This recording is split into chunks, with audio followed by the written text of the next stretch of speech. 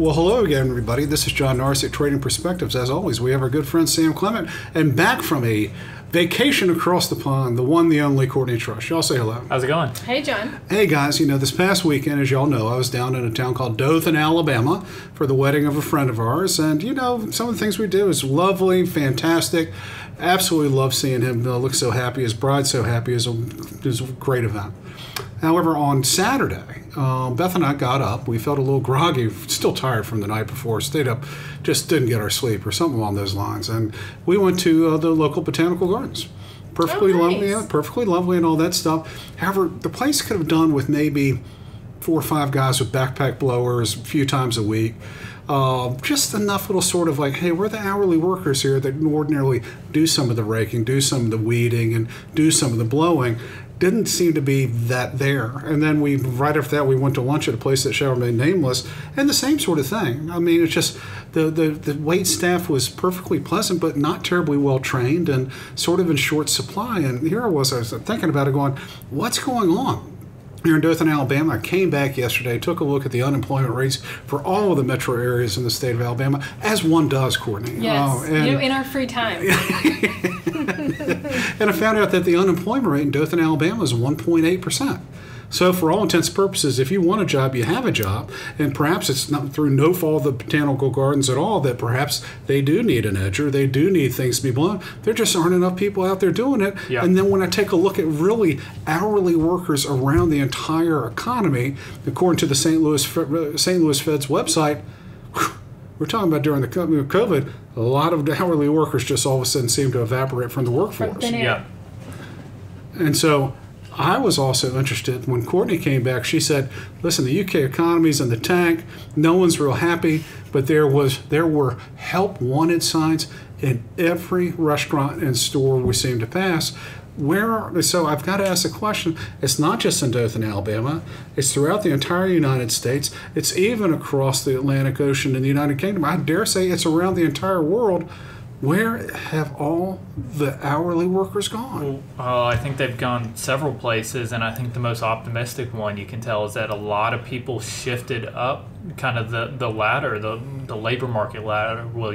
People went from hourly jobs into full-time jobs, into maybe even different career paths with the explosive growth that our economy had really in towards the back half of 2020 and 2021. There was a lot of new hires going on and a lot of people willing to, bypass resumes and any job history to get a full-time job and get out of the hourly market. So I think you've seen a lot of that, among other things. Well, and, from my experience, first of all, I just want to clarify, I did not say the economy of the UK was That's what you said. I do not recall saying that, so I just want to clarify. But I do think, John, you're over here safe and sound. MI6 is not going to come get you. It's in the tanks. Everyone knows it. Well, when I was over across the pond, my sister, her boyfriend is from England, and he made a comment. He said, well, it's because of Brexit that we're seeing all of these, help wanted signs. And, I mean, we saw them both in London and then also in Scotland when we were there. And, I never had noticed it before. And probably if I would have seen 1 or 2, I would have not even thought about it. But John, it was just the sheer number. It was like every other shop. And it wasn't just like the bigger company. It was the small businesses too. And you wonder if we can't get that level workforce, and whether Sam's right or not about people moving up, or is it that in a big city you can't live off of an hourly job? I mean, it's just astronomical, just the cost of living in general. I don't know about that. About the cost of living? Just trying to throw Courtney off a little bit, coming back off of a vacation. Courtney, you're absolutely right. Right now, hourly work with the way things are with rents and just utility bills, particularly in the United Kingdom, as you said, which is having such difficult economic times, and with the inflation rates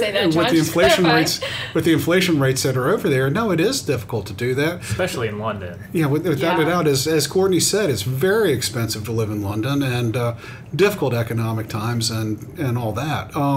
So when you take a look at those jobs no longer sort of being there, or at least the workers there, where have they gone? And I'm thinking to myself, I think they've gone a lot of places. As you mentioned, people were just kind of moving up. And then also people got real used to flexibility. real used to working remotely. They got a taste of it during COVID.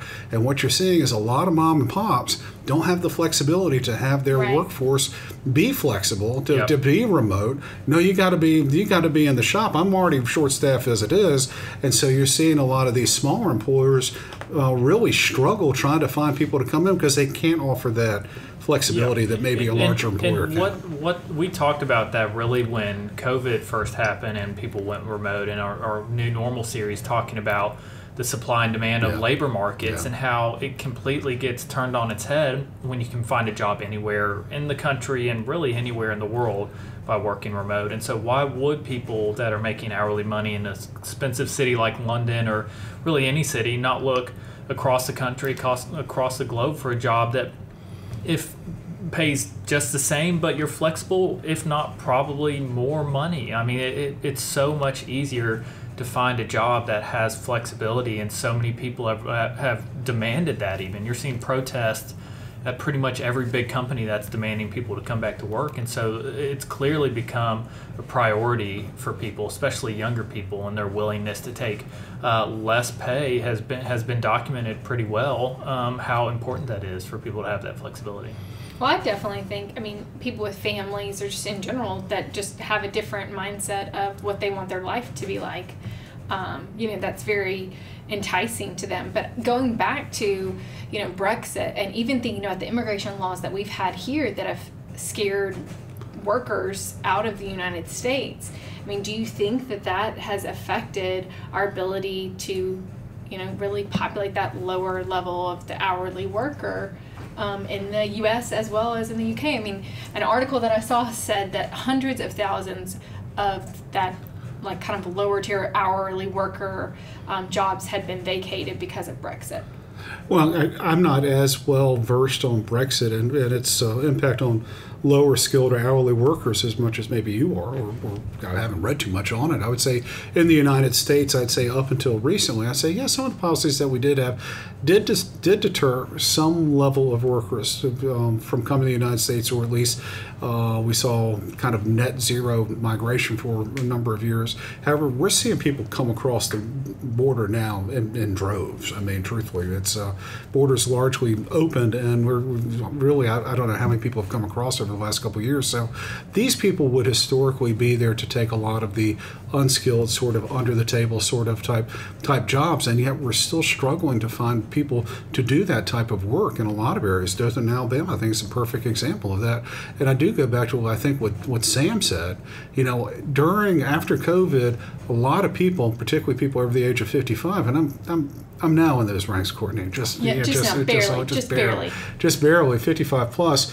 We've seen a massive decrease in the labor force participation rate amongst that age of worker.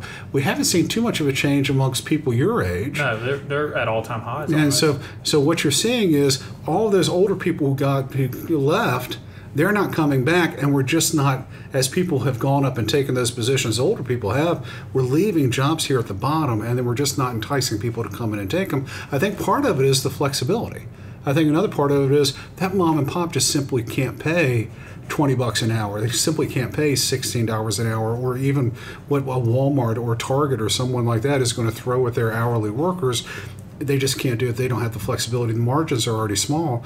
And so we're going to continue to see this very weird sort of, it's almost a dichotomy, where we have a massive number of job openings and very tepid economic activity. To that end right now, according to the ISM reports on business, the economy is not really growing. But you touched on something right there. You were talking about just the sheer population. And, I cannot believe that y'all both last week talked about population and people not having babies without me, who's clearly contributing to the population of the United States. Did you listen to it overseas? Someone sent it to me and said, I can't believe they did this without you.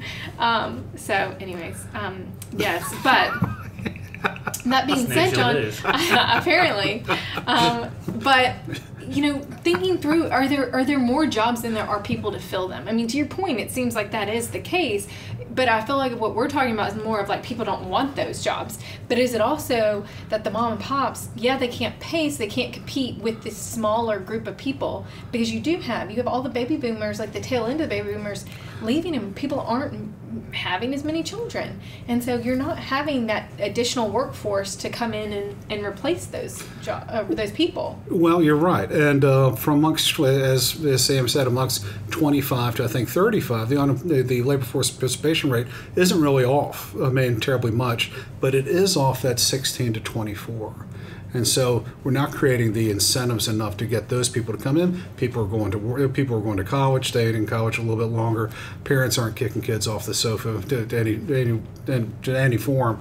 And so that's where I think a lot of this gap is. And then also, you and I've talked about this plenty of times, Sam. I think the gig economy work is impacting some of the official employment numbers because, instead we saw it this month, especially. Instead of working for Burger King, let's say, having to be there behind the boiling grease and throwing fried potatoes in it, and being beholden to the man for 8 hours, why don't I just get a job picking up stuff from Burger King and delivering it to people who are too lazy to go get it, and I'm going to make the same amount of money and it's going to be on my time. And I am interested, and we talked about this after the most recent jobs report and how weird it was with the establishment versus the household. Not to get too far into the weeds, but really the biggest driver was those self-employed workers that dropped significantly. And you think about maybe some people that are on the lower end of the earning spectrum that are deciding to maybe do something kind of small on their own. It doesn't make a ton of money, but it gives them that flexibility, and then all of a sudden the economy starts to slow down, and maybe that's not as viable of an option anymore. And so I'm wondering if that is kind of the beginning of a trend, and if we'll see those kind of hourly jobs start to get filled a little more as that self-employed number maybe starts to come down a little bit. So John, you talked about 16 to 24 age group is the ones that we aren't seeing entering the workforce. When did you get your first job? When I was 15. When you were 15. Was it throwing papers? No, it was fixing sandwiches. You worked at Subway? No, I don't even think there was Subway back then. Oh. I worked at the Birmingham Country Club nice. At the halfway house on the West Course. Oh, nice. Okay. And Sam, I was 16. You were 16. I was 16 as well. 16 was the age you were allowed to. Well, I'm not sure what the labor laws were in Alabama at the time. I was 15, I'm not sure and I turned. They had them back then. Well, they probably didn't. It's been so long ago.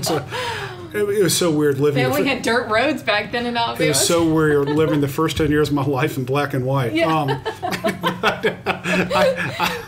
I turned 16 3 weeks after I got my first job. So there's probably a little wink wink or something like that. So no, that's when I got it. Truthfully. And the numbers do suggest that teenage employment is down.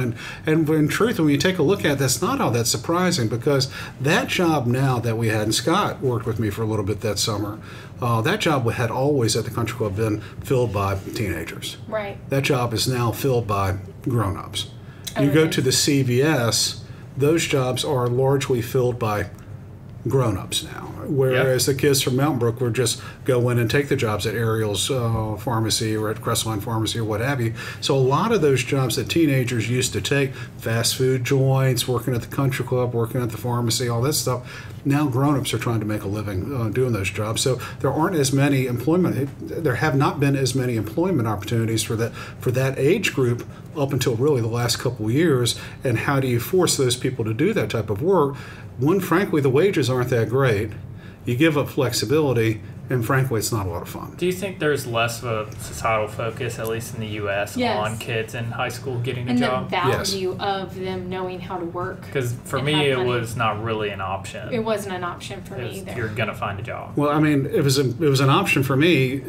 However, it wasn't an option because I didn't get an allowance. Yeah. If I wanted to go out on a date, take the ladies out. If I wanted to hit the town, go cruising. If I wanted to trip the light fantastic, I had to have some coins in my pocket. Yeah. And Pops wasn't throwing those things around, if you catch my drift.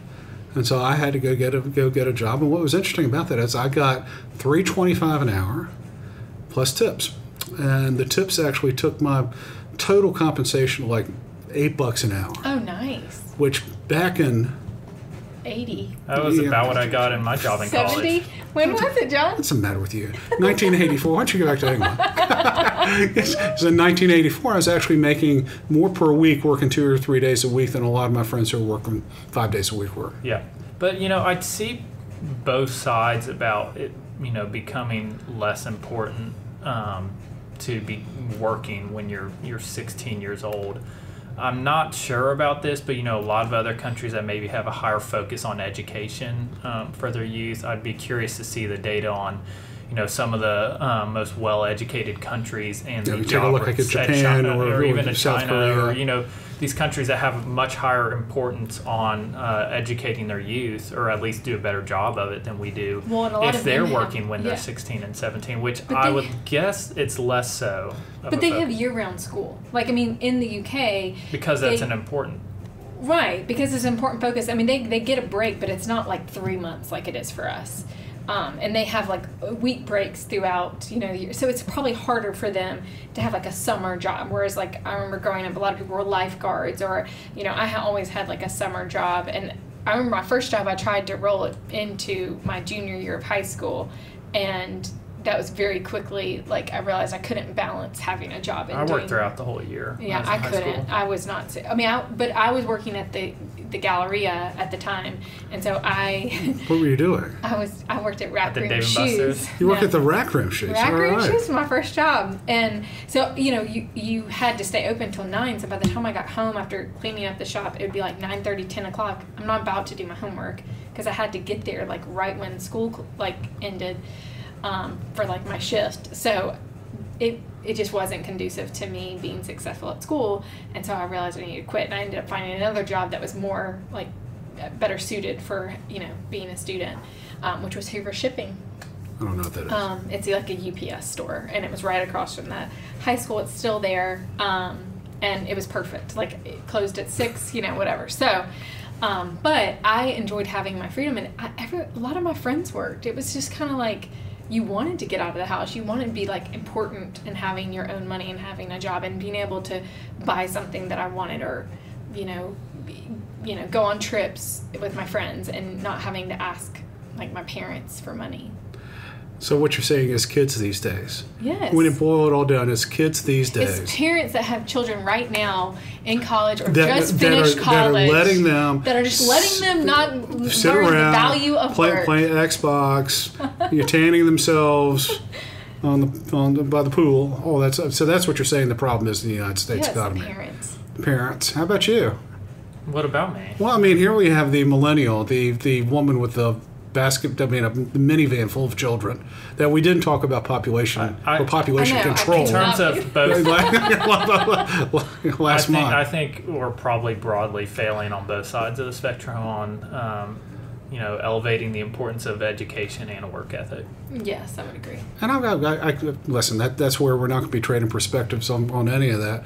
But I will tell you this: it is going to be a problem for a lot of these smaller shopkeepers, if you will, and smaller restaurants and smaller franchisees, both here in the United States, and it seems as though they're seeing it in the United Kingdom as well. Once people get a taste of flexibility, once that Pandora's box is open, it's very hard to close it. And bigger companies with the larger benefits have greater ability to kind of either A, allow the flexibility, or B, say, get your butt back to work, than I'd say a lot of the smaller employers. And that's where I think we're probably seeing that huge gap, are those small folks trying to find people. And by small, I mean employ up to 100 people or something like that.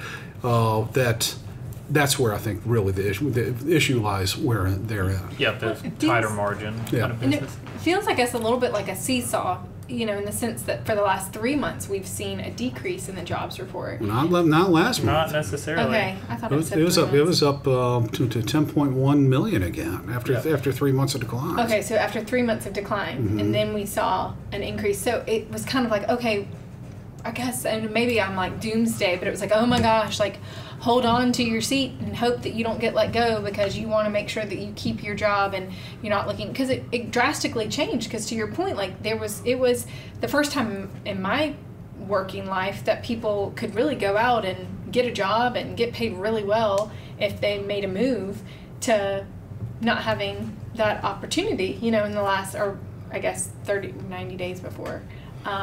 So, I mean, do you think that that's indicative of how it's going to be, or do you think it's more of looking at these lower paying jobs? Or I think up until about the last 6 months or so, I think it probably was a lot easier to kind of skip employers and get a big increase. I don't think that market's quite as tight as it was, and I really do think a lot of the job openings are for that hourly work. We still are not back to the employment levels where we were in leisure and hospitality before COVID, and in some other sort of transportation and warehousing, and some of the ones that people that really just frankly don't want to do, but requires a body, and can't be all that flexible when the pallets need to be moved and all that. So those are the areas where you've seen a disproportionate number of job openings. You're not seeing it quite as much in the legal field, or accountants, or I even feel like bankers. you're seeing it in a lot of areas where you kind of need a warm body there. We're still seeing a decent bit of healthcare jobs. We're seeing a decent bit of construction jobs, even with a slowdown in those areas. That it's kind of hard to replace that. Well, and you can't unclog a pipe with an app, if Right. you catch my drift. You still need to have someone come Not do yet. it. Yeah, well, not yet. You're absolutely right about that. So for those types of jobs, we're still going to have a difficult time finding folks. And I'm not sure if we really traded perspectives on anything like that, but I did find it interesting when Courtney came back and said that, hey, the same stuff's going on in the United Kingdom. And you just kind of add two and two together, and our economies don't look all that different in some ways, the United States and the United Kingdom. So it's not all that surprising that perhaps they're seeing a shortage of sort of that hourly and maybe arguably unskilled worker. They can blame Brexit. We can blame whatever we want to, previous immigration policy, parents and all that stuff. But I do think it ultimately comes back to, how do you attract that hourly worker to come work at a job that's not terribly fun, doing work that's kind of grueling, monotonous, and get them to come when they can either not work at all or find black market economy or gig economy type work where they can work for themselves, have the flexibility that they want, and probably make a little bit of money besides. So this is not going to be a problem that we solve here today, certainly. And I do think it's going to be an ongoing problem for larger employers to some degrees, but particularly for mom and pops and smaller employers. I agree. All right. Well, guys, we always love to hear from you. Also, if you have any comments or questions, please, by all means, let us know. You can always drop us a line at tradingperspectives@oakworth.com, where you can leave us a review on the podcast outlet of your choice. Of course, if you're interested in reading more, hear more of what we have to say or what we think, you can always go to oakworth.com, take a look underneath the Thought Leadership tab, and find all kinds of exciting information, including links to previous episodes of Trading Perspectives, as well as links to our blog or newsletter, Common Sense. Y'all have any last words on this topic today? That's all I got. That's it, John. That's all I've got today, too. Y'all take care.